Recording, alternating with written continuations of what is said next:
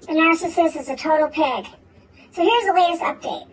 The narcissist abandoned my daughter and I 30 days ago, and we don't have enough money to pay our rental bills, and I don't even know where he lives. Well, I just found out today that he got remarried last week.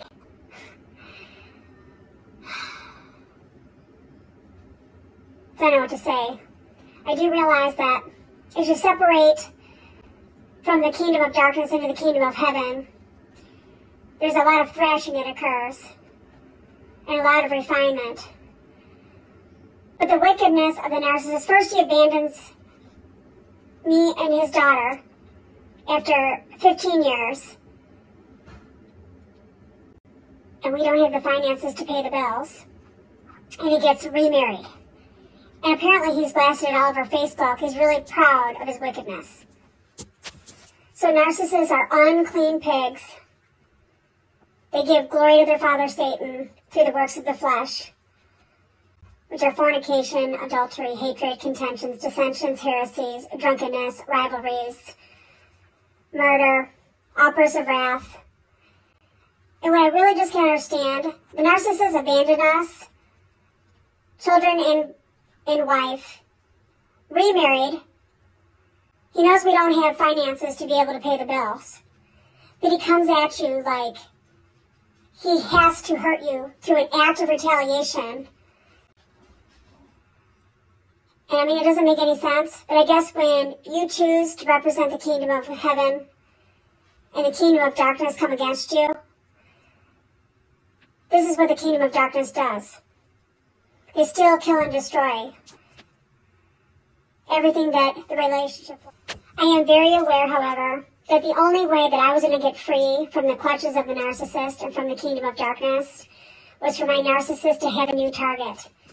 So now that my narcissist is remarried, I am now off the hook and free of my captivity from the kingdom of darkness and the narcissist.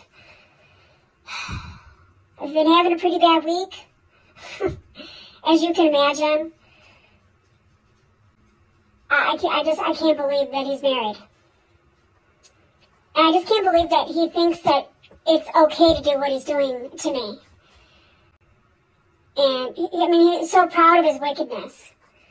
He truly is giving glory to Satan through all the works of the flesh. And he wants everybody to know how wicked he is, and the only thing he cares about is his own personal happiness. Well, let me tell you something, folks.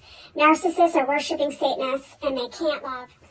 Narcissists' jobs as worshiping Satanists is to steal, kill, and destroy.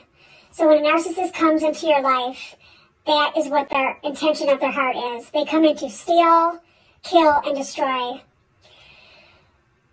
So rejoice when they betray you, because it basically means that they're going to go steal, kill, and destroy somebody else. Gratefully, the narcissist wasn't able to steal, kill, and destroy my soul. And now he's going to steal, kill, and destroy someone else.